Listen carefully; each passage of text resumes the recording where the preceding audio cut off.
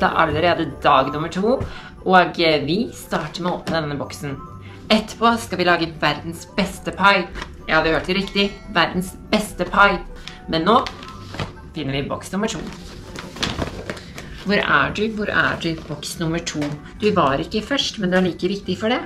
Og du er rett her. Det er viktig å passe på at selv om man er på førsteplass eller andre eller 10., så har man gjort en god innsats. Og så lenge man vet det innenfor seg selv, så spiller det ingen rolle om det er nummer 1 eller nummer 2.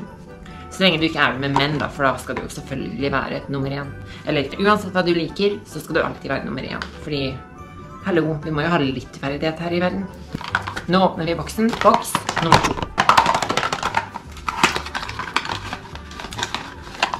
Lubricant. Water-based, vannbasert glidemiddel. Jeg tror vi alle vet hva den kan brukes til. Men hei, la oss lese bakpå, bare så vi er på den sikre siden. Lubricant. A quality water-based lubricant is an essential item on your bedside table. And I couldn't agree more. What are you talking about? It makes your toys slide perfectly on their way to providing you with mesmerizing stimulation on your sensitive spots. So use as much as you'd like. It's also safe to use with all types of condoms, which is amazing because you should all use them unless you're in a committed relationship. Just tip of the day. Og det som jeg alltid sier, vi kan alle trenge litt ekstra hjelp innimellom. Ikke noe personlig, så den er god å ha i skuffen. I fjor på luke nummer 2 så fikk vi dette, nemlig en øyemaske. Jeg har fortsatt ikke funnet noen å bruke den sammen med, så den ligger jo like pent i nattbordskuffen som den alltid har den. Eller etter denne samlingen så burde jeg vel kanskje si koseskapet mitt. Det er jo litt synd, fordi det er jo ganske vanskelig å finne noen som er like fantastisk som meg. Heldigvis er jeg nok leketøy å bruke den her med, men nå skal vi lage verdens beste pai.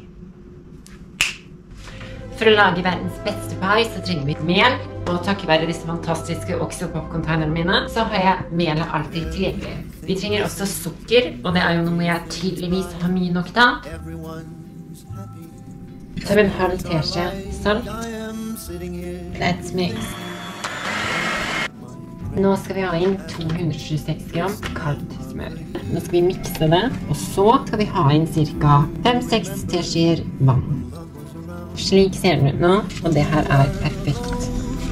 Da har vi laget paipasten, og nå skal vi lage stillingen. Vi bruker altså ca. 8 dl blackberries, aka bjørnebær, og vi bruker raspberries, aka bringebær, og jeg mikser 200 gram sukker, og så setter vi ovnen på. Her sånn begynner det å se riktig ut. Det her er sånn vi liker det. Mens den står og varmer seg og blir deilig, så skal 2 teskjeer med maisenen vår, så mikser vi 2,5 teskje med sitronsaft. Jeg har nå også satt ovnen på 200 grader, så den står og varmer seg. Miksen begynner å bli ferdig, jeg skal bare røre litt til nå. Sånn ser det ut. Nå skal vi fylle det her inn i paien vår, og så skal det inn i ovnen. Den ble ganske toppet, men vi skal også lage et røyket mønster.